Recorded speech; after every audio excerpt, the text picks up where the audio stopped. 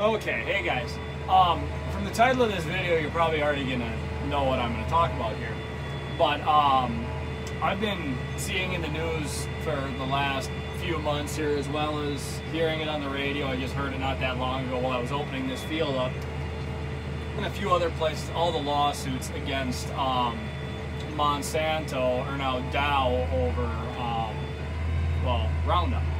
Well, there's a few things that are wrong with how they've gone about that. First off, I'm not saying any of the people who have cancer don't have cancer. I'm sure that they probably do have a legitimate claim that they have cancer. But the type of cancer they have is lymphoma. And according to doctors, there's no one thing that causes lymphoma. There's no evidence that backs up that says it is Roundup or anything else for that matter. That's one thing doctors don't know yet. And I'm not saying that it couldn't, but as of right now, they're awarding these sums of money to these people that are claiming it. There's no actual evidence or facts behind it to say that. Now, I've done a little bit of looking into this since it started going on, and the big thing is, Roundup is actually a very safe chemical. I mean, we go through hundreds of gallons of it a year here, you know, corn and bean farming and stuff like that. So Roundup is by no means a dangerous chemical. It's a chemical, but it's not nearly as bad as some of the other stuff that we spray. There are a lot more potent chemicals out there and stuff that's harder to get. And the way it is right now, you can go buy Roundup at Walmart, any, you know, Home Depot, any other hardware store like that. You can go pick up Roundup off the shelf. Well, that's all great, but for us, we need to actually have a chemical applicator's license. I personally have one, and what that allows us to do, it allows us to go and buy restricted use chemicals, and we end up spraying a lot of restricted use chemicals, so we need to have one. But it's saying quite a bit that they allow, you know, everybody to go out and buy Roundup at Walmart without any kind of formal training or anything like that. So it's a fairly safe chemical. And another note on that subject is Roundup, the term that, the kind of Roundup that we use is actually called Power Max. And the main active ingredient in Roundup, which is actually what kills it, Roundup is just a trade name, the active ingredient is glyphosate. Well, glyphosate is 48.8% is what we have in our glyphosate shuttles on our tender trailer. What you can buy in the store in those little jugs or the pre-mixed stuff, your concentrate's about 2%. So that's, you know, a good 40% less than the concentrate that we're handling out here. And so you're basically handling a more diluted down form of it. So yeah, it's not as dangerous as what we're handling out here, and what we're handling is by no means dangerous either. But to keep going on that topic there of how dangerous it is, and you can read the label on the bottle too. On all these chemicals that we buy, there is a label that comes with it that is mandated by the government that these chemicals all have to have on it. Well, the label gives you all the information you need to use with it, such as what PPE you need, which is personal protective equipment.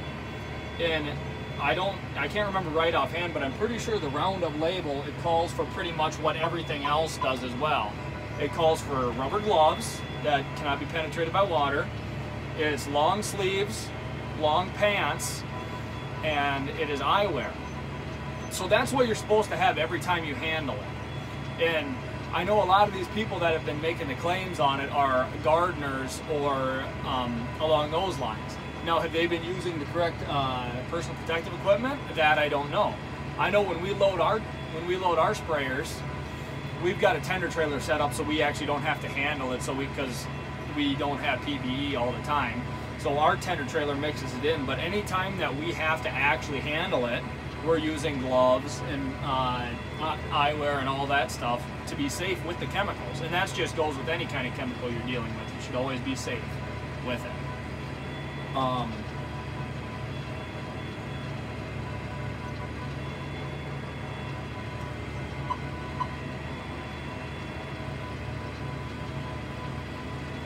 Okay, so back on to another note here. I know a lot of people that are against Roundup, they love claiming that us farmers, we absolutely love Monsanto. Well, that is stretching the truth to say the least. Now, the way it is, we have to deal with Monsanto. It's hard to get around dealing with Monsanto, and I'll put some of the blame on the government here because we're getting more to a monopoly in the ag business here. Monsanto owns, well, Monsanto or Dow bought out Monsanto now, but they own a lot of the traits and stuff that we use in our corn. Like right now, we're actually planting soybeans out here. Our soybeans have Monsanto trademarks on them. So it's hard to get around it without going all the way back to conventional beans and stuff where you don't have to have the tech agreements and stuff like that. And for one, most farmers, I won't say, there's a strong dislike to Monsanto because the tech fees on this stuff are so high. I mean, a bag of corn now, you can go anywhere from $300 up to, you know, $350 for a bag of corn. A bag of corn will plant about 2 point whatever acres, depending on what your population is going to be. But I mean, you're close to, you're over $100 an acre in seed cost. When back in the day, the seed cost never used to be anywhere close to that. But that's where they're making their profit at, is off of that. So, no, as farmers, we don't worship Monsanto. But they do have a lot of the technology that we need and use to be successful here farming. On another subject here, what we've got with these chemicals the way they are, if something causes cancer, you're generally not gonna want to do it. Like, let's take for instance smoking. We know, backed up by facts, that smoking does lead to lung cancer. My grandfather actually died from lung cancer, and he smoked ever since he was like 10. So that's one thing.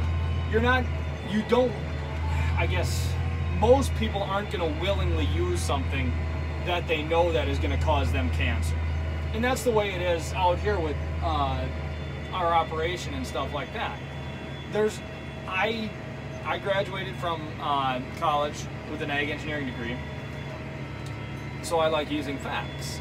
Well, the fact is there's no evidence that can back up any of the claims against Roundup at this point. There's been, geez, thousands of studies. I think last time I looked there was 6,000 or 8,000 studies done by different organizations and governments, you know, the FDA, the European Union, all this other stuff. And not one of them has linked Roundup as a human carcinogen, which is something that, to put it in an easier term, something that can harm you. They have not listed it as a human carcinogen. And I know there is one organization, I can't remember what it is offhand, they've done a study, but their study is biased based on the type of organization they are. They're basing that on saying Roundup does have cancer on no evidence to back it up, unfortunately. And unfortunately, that's the way things have gotten in our society, where they can make claims and it can end up being, they can count it as whatever they want. And people will believe it. And that's the bad thing. So that's why I'm kind of doing this, to give you more of a perspective of someone who actually uses it. I just sprayed it this morning. And someone who is actually more affected by it than the people who maybe spray a couple gallons of it a year, because we go through hundreds of gallons a year out here. But I have one more subject that I want to talk about here, and it was actually brought to my attention not that long ago, actually. I was talking to someone and they said, oh, well, I spray Roundup on my grass at home to kill weeds, and it doesn't kill my grass. And I go, wait a second. If you're spraying Roundup, you're definitely going to kill your grass, because Roundup's active ingredient is glyphosate, and that's the sole purpose of, well, I guess I shouldn't say, at the time when it came out in the 80s, Roundup killed about everything. Nowadays, basically what it is, Roundup is more or less a grass killer. There's so many weeds that are resistant to Roundup at this time that, well, you probably wouldn't even need to throw it in the mix. You can use something else as a grass killer. But with how cheap Roundup is, we throw it into our tank mixes just to use as purely a grass killer, and that's all it does. But back to what I was saying, they claim that they were using Roundup on their lawn and not killing their grass. And I go, well, that's not true. And they showed me what they were using. And I looked at it, and from what I saw, of course, it says Roundup Ready for lawns, and I can't remember what else the bottle said, but it was Roundup Ready for your lawn. So what I did, I ended up going down back and I looked at the, I had to look at the label on the bottle to see what the active ingredient in that Roundup was. And the active ingredient actually in that bottle, even though it had the name Roundup on it, the active ingredients were 2,4-D, which is a broadleaf killer in grass, and dicamba was also in the mixture of the active ingredients in there. Those were the two active ingredients. No glyphosate at all, even though they were referring to it as Roundup for your lawn. So I did a little more research into it, and I found out that actually, I believe it is Scott's owns the name. Well, I guess it shouldn't be owned, but Roundup or Monsanto licensed them out so they can use Roundup on their product name, even though it's not Roundup. So that makes me question, well, what exactly are these people spraying out in California where I guess all these claims are coming from? Are they spraying actual glyphosate, which we all know is Roundup, or are they spraying the Roundup for your lawns that contains 2,4-D and dicamba? I don't know. That is something that I have not found in my research, and I have not actually heard. So they could be spraying a completely different chemical that's Roundup, or that glyphosate, sorry, but it has Roundup as the trade name on it. So that's another part of this topic that could get a little tricky. And like I said, I spray Roundup all the time. I've sprayed it here this spring when we were spraying burn down and pre-emerge on everything, and I will spray it again when the crop comes up. So I'm not too worried about it. I actually have a real good friend here, and we rent land from him, who is actually a doctor. He sprays Roundup all the time. So like I said, it's hit or miss on what you believe, but all the facts basically state that Roundup is a fairly safe chemical. I mean, if you go and look under your sink, I'm assuming most of you keep your chemicals under your sink at home, a lot of that stuff under your sink is a lot stronger and can have worse health effects on you than glyphosate can. And that goes for anything. I mean, I drink a lot of pop. I know it's not good for you, energy drinks, all that stuff. This stuff is actually probably worse for your health than Roundup is. And I know I've done some looking into such as the LD50 on stuff, and Roundup is pretty low on the list when you look. Salt is up there.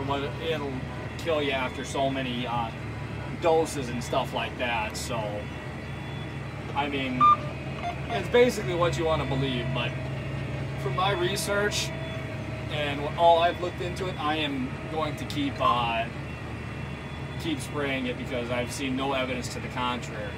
Now, given that if someone actually comes out with a study where they're saying Roundup is linked to cancer and they can actually prove it with evidence, I would probably quit using it. I mean, I'm not in the business here to give myself cancer or anyone here who works for us cancer. That's just not what, that's one of the reasons I don't smoke. I saw what my grandpa went through when he died of lung cancer, and I did not want to put myself through that. And on top of that, smoking is just kind of nasty to begin with anyways. But like I said, if someone can prove to me that it's actually going to be harmful to your health, I would really consider not using it. I mean, we're people just like everyone else here who don't want to get sick from stuff and all that. So, but yeah, that's about all I got here. I hope you guys learned something. I'm just trying to get some information out. I know a lot of people aren't in ag or aren't ag related, and they don't know the ins and outs of this stuff, but this is what we do all day, every day. So we've done our research into it. You're more than welcome to do your own research into it, and if you want to comment on this, or if you want to ask questions, or whatever, I can do some follow-up to this, I guess. Answer some questions if you have any. And I guess thanks for watching here. I'm going to get back to watching my tractor drive itself and the planter plant beans here so I don't screw anything up.